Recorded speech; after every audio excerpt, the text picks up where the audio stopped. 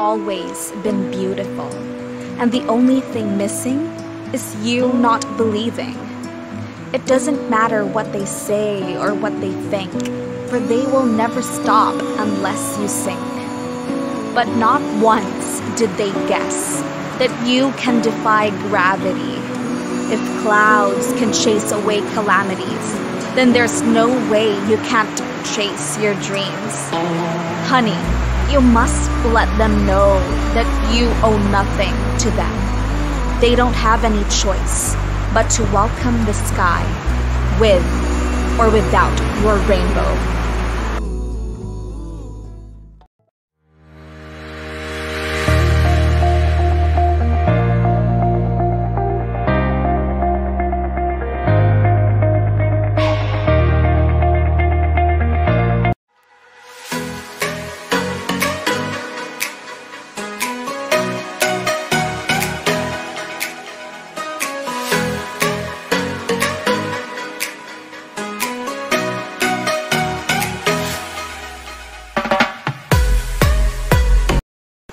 Hi, pleased to meet you.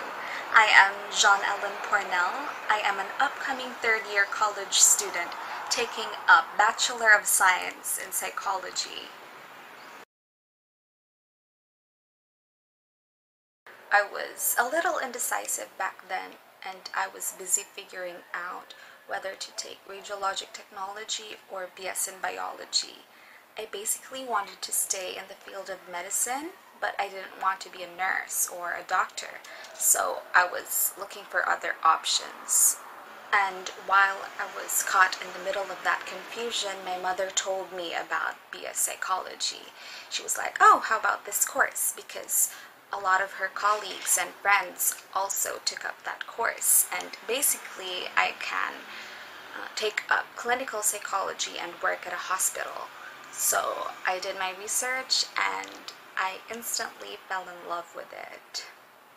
It was my own choice to pursue this course on my own because I felt the great need to understand and be understood better. And it was a perfect fit for me, especially with the life and the people that I have right now. Choosing this course was, and still is, the perfect or the right choice for me. So, a piece of advice: choose a course that if you don't love yet, you know you'll learn to love eventually. Because at the end of the day, you've got to love what you do in order to commit to it properly. And otherwise, you're going to make yourself suffer at some point.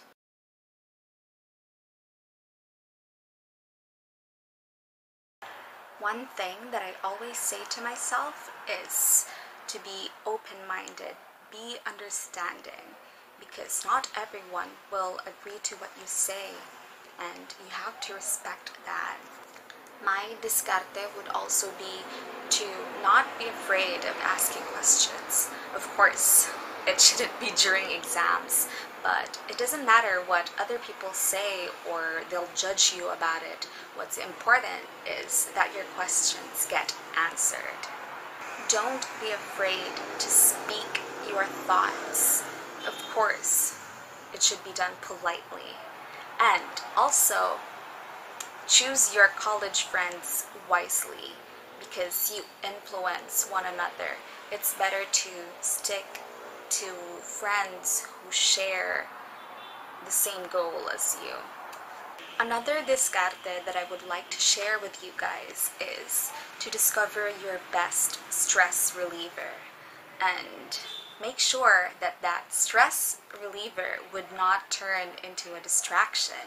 When a lot of things are going on with our studies and it feels like it's all too much for us to handle, it's important that we know how to cope up with these stresses. For me, my stress reliever would be my hobbies. I would write a poem or even paint. It's all up to you.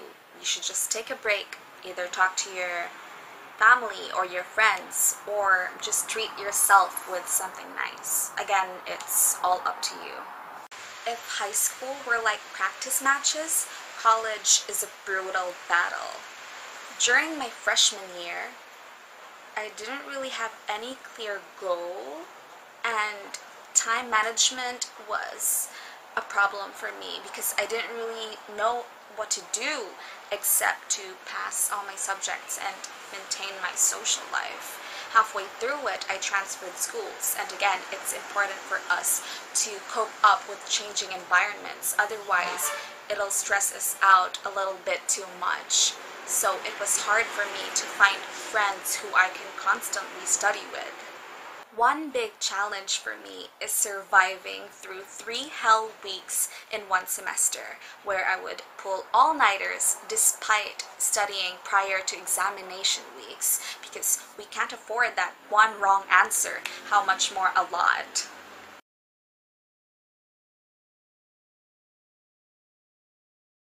First on the list of study habits plus tips would be to make a schedule.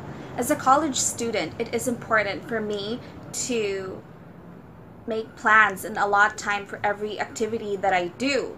It is also important that we follow them. And a lot of us, yes, are guilty for not following them. So we should always follow our schedules in order to keep track and, of course, not procrastinate.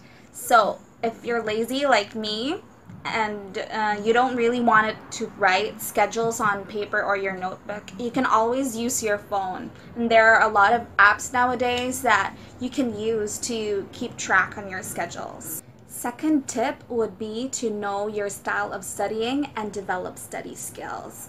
It's your choice. It all depends on you, whether you like to study alone because the peace and quiet helps you focus, or you can join study groups where you can share notes and discuss them with each other. You can also combine these 2 types or styles, whether you study alone beforehand and then join study groups later on, or vice versa, whatever makes you feel comfortable. The last tip I want to share with you guys is to take good care of yourselves, and I mean holistically.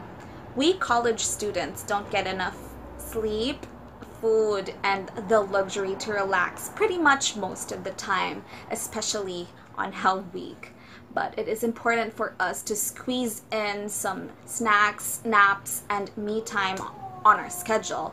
Otherwise, we'll burn out, and it's never a good idea.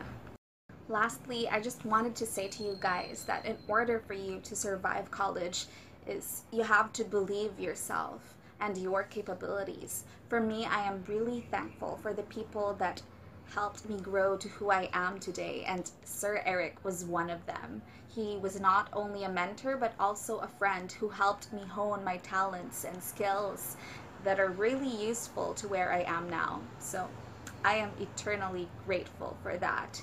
And yeah, trust yourself and your capabilities, for they will lead you to greater heights. Believe that no matter how hard it is right now, it will all pay off in the end. And the most important thing to remember is that you're not alone in this battle. Besides your families and your friends, God is always there for you. If it all falls apart, it falls apart into His hands. So give all your worries, all your fears, all your anxiety to God, because He loves you and He cares for you. He will be with you every step of the way. Just believe, enjoy the journey, and rejoice when you reach the destination. I had a great time with you today. Thank you so much for listening. May the Lord God bless you and keep you.